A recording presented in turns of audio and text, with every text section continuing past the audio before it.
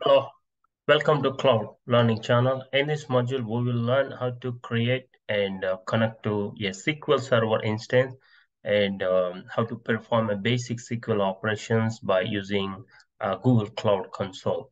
In this module, we will learn how to create a SQL Server instance in a Google Cloud and how to configure and how do we choose the region and how do we make the backup and how do we enable the network options like so that our own network or we can connect to the SQL server using our local computer, and we will learn how to connect to the SQL server using SSMS.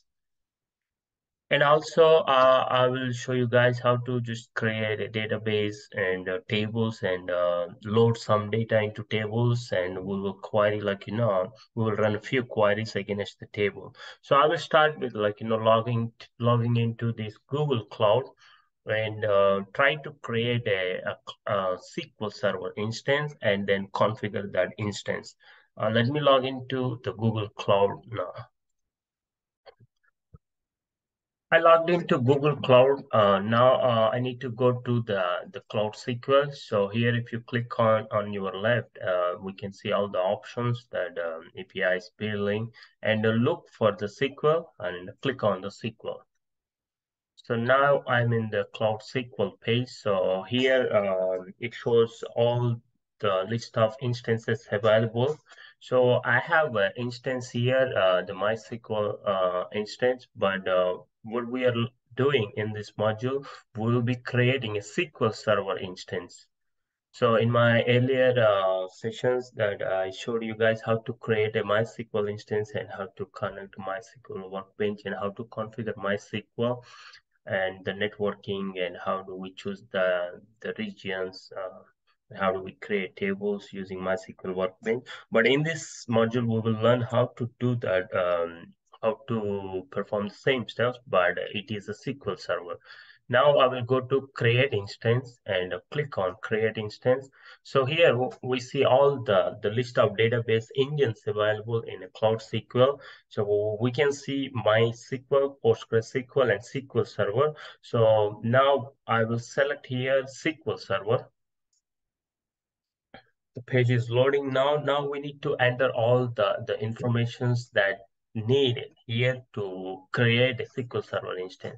So now I will create an instance ID as instance a SQL Server.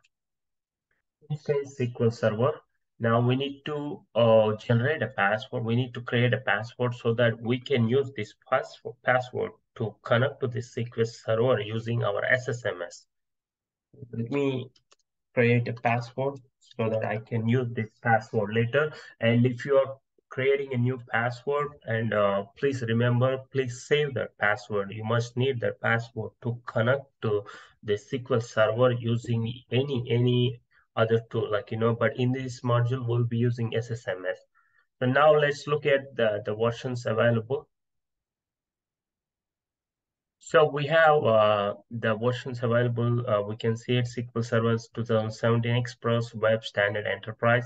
And also we have the latest version 2019 Express, Web and Standard. So for this module, I will select the 2019 Standard. Now I need to choose the configuration. So here we have two configurations available, one for production and other one for development. Since this is just a testing purpose or a simple demo, and I will just select a development configuration. So here we can look at the configuration detail and we can compare both production and development. So the production is a little expensive and also it is highly available, and we can see that the memory also 26 GB compared to development. And also CPU production have 4, but the development it has only 2. But we can change these configurations anytime. But let's just select now and hide these details. Now let's go to the region and zonal availability. So here we can see all the zones that available, single zone or multiple zone. And let me quickly tell you what is the difference between single zone and Multiple zone. So in a multiple zones, if we deploy our instance in multiple zones, it's automatic failover to another zone within our selected region. So like, during the disaster, like, in the, if we have some power outage or any, like, natural disaster happens, so that, like, it will automatically move to the another zone, and a single zone in case of outage. So no failover, but it is not recommended for production, but this is just like, test a demo. So we're not deploying this into multiple zones. So that's the difference. So we're selecting single zone, and the region, we can select anything. So for now, I'll just keep the default, or you can change if you want to deploy that to South Carolina, Columbus, whatever, whichever you think is better for you. And here I choose the US Central Iowa. And now I will customize the instance now. So let's look at the mission type. So earlier we choose development and it's a two CPUs. But if you want, like, we can choose the other option, like, we can increase, like, 26 GB, but I'll just keep it like, simple. And the storage, this is just a test purpose. I will keep it to 40 GB. And let's look at the connections and enable public IP, because I need to connect from my local computer. That's why I'm enabling public IP. But if you are implementing, like, any organization or anywhere, and please follow that Google Cloud recommendations.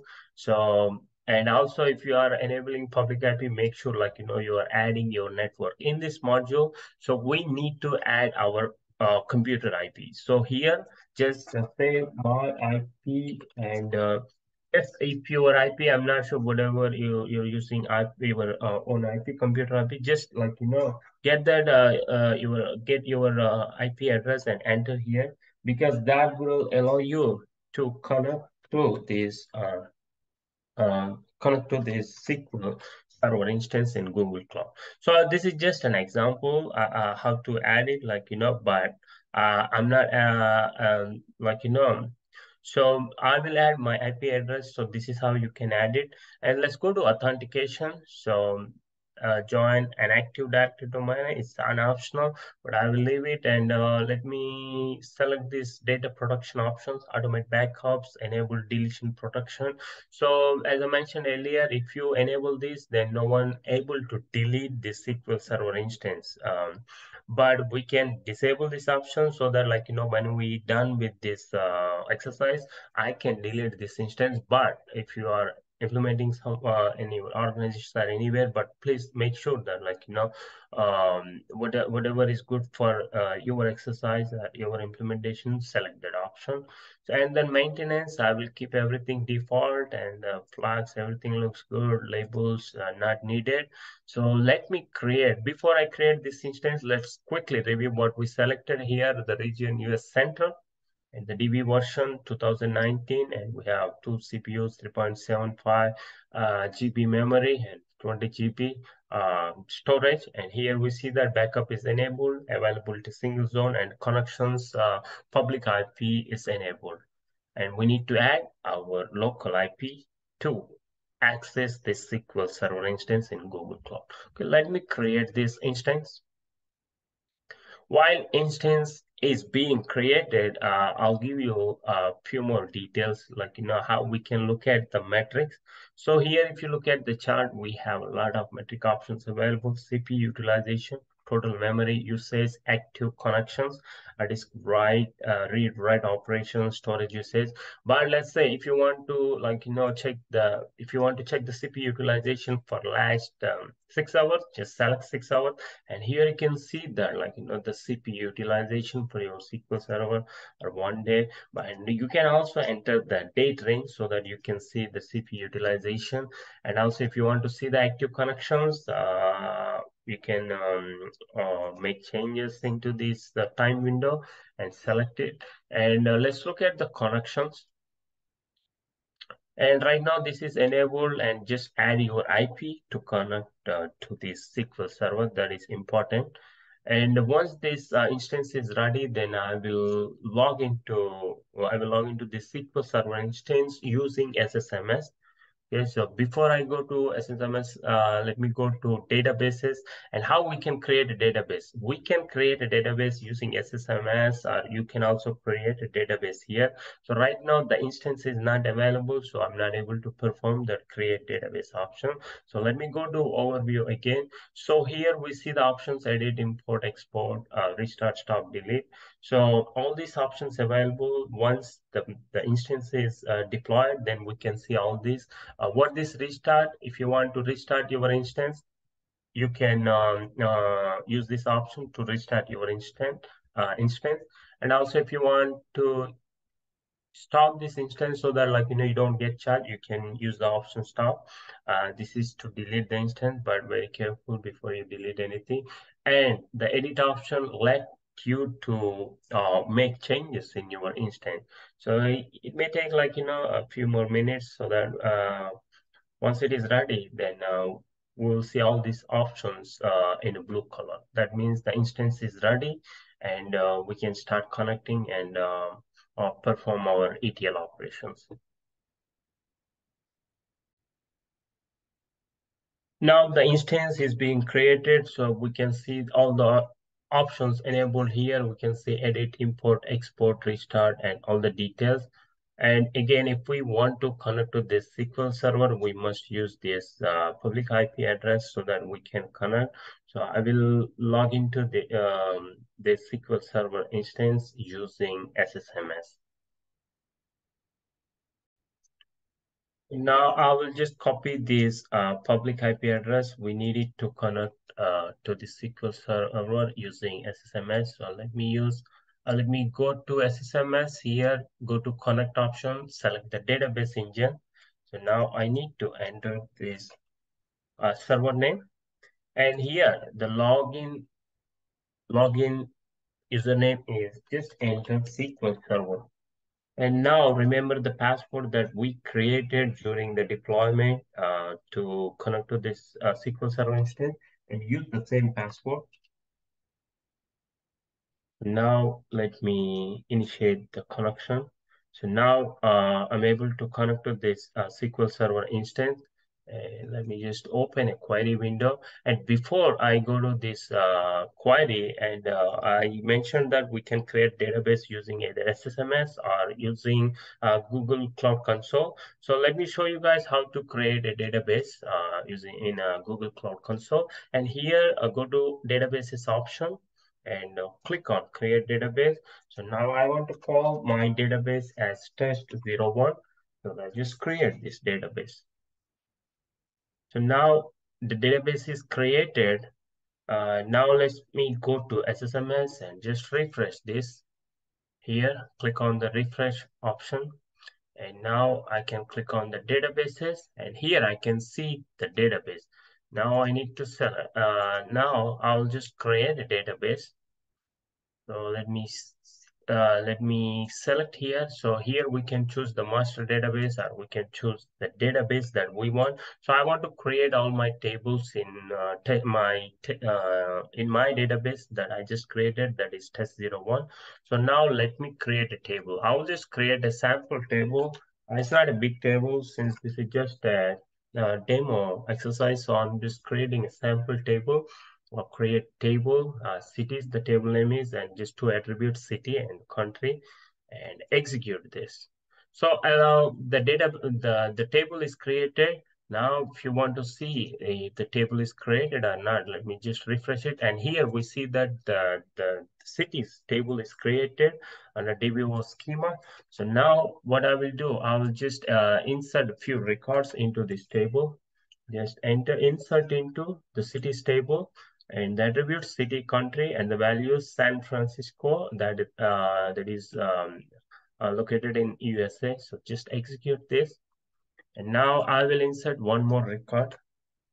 Let me just enter one more record, that we are adding one more record into this cities table. So now we inserted two records into this cities table. So now we will just run a simple select query to see if the data exists in this table or not.